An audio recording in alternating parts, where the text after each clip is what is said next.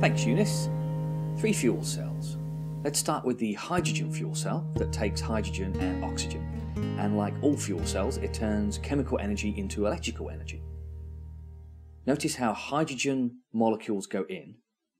The covalent bond is broken, and those electrons from that covalent bond go round the external circuit, in this case lighting a little light bulb. The remaining hydrogen ions go through the PEM, proton exchange membrane, and react with oxygen and those electrons from the external circuit, making water molecules.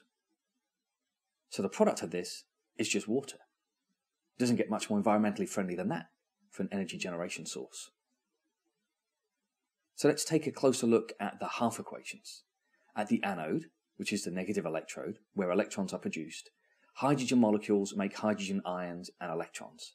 And at the cathode, oxygen, those hydrogen ions and electrons form water.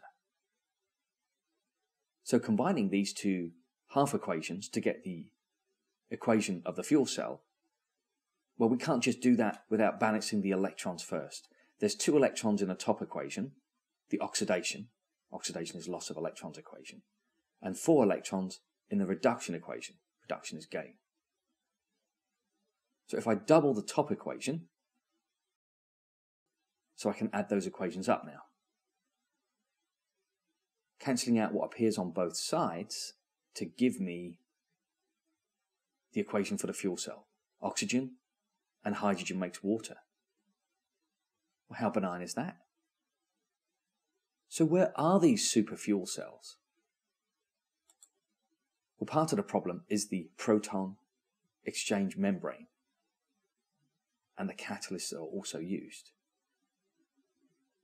On the good side, they work at low temperatures, they're nimble, which means you can ramp production up and down easily, and there are no toxic byproducts. But they are really, really expensive. Their technology is super expensive, and so that is why these things aren't in regular use. Fuel cells with PEMs are so-called acid-based, because protons are acidic. The second one you need to know is methanol as a fuel in a fuel cell. So methanol and water turns into carbon dioxide, 6 protons and 6 electrons. The electrons again go around the external circuit, can do work, react with the protons and oxygen to make water. So again, 2 quite benign products of fuel cells, carbon dioxide and water. Again, looking at the half equations, the anode, which is the negative electrode, methanol and water makes carbon dioxide, protons and electrons. And at the cathode, the positive electrode, oxygen, protons and electrons make water. So let's cancel out what appears on both sides of these half equations to get the full equation for the fuel cell, which rather delightfully is methanol and oxygen makes carbon dioxide and water. Now, of course, you could burn methanol to get the energy out, but this is a more elegant way. There's no flames, there's no fires, there's no stop, drop and roll, less screaming. And if you carbon offset, then even the carbon dioxide produced isn't going to be problematic. The third fuel cell is alkali based, so put some sodium hydroxide into this. And your 2 electrodes, well, they are porous carbon, and they have platinum, palladium catalysts on them.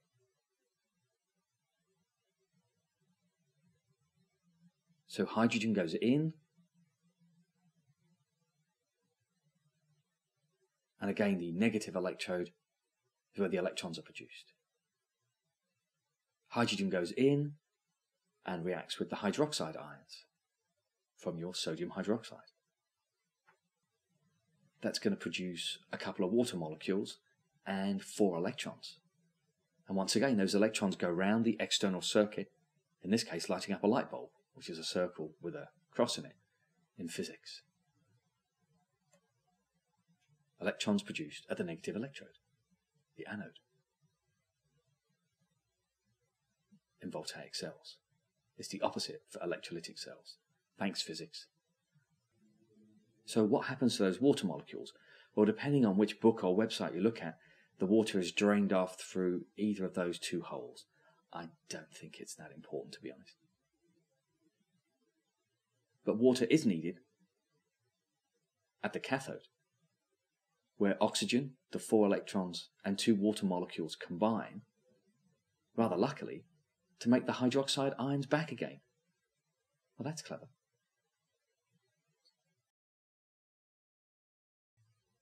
And so hydroxide ions were used up at the anode, but regenerated at the cathode. Wish I thought of that.